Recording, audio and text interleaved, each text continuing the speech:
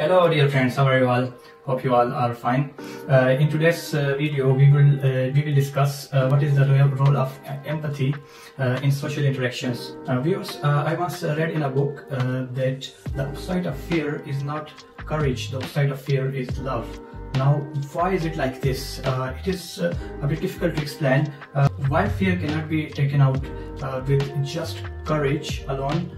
This question cannot be answered without understanding the role of empathy in social interactions. Empathy enhances communication by helping individuals tune their emotions and needs into others' emotions and needs.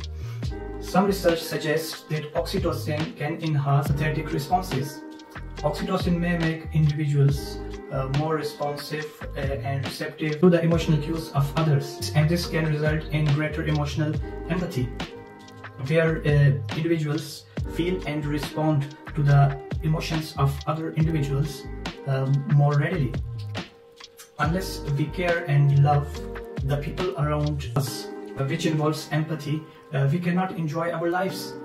We would be facing problems everywhere we go. With the help of empathy that we create stronger, trustworthy and longer lasting relationships. Without empathy, our minds will feel the fear all the times, because then our minds consider all the people around us as threats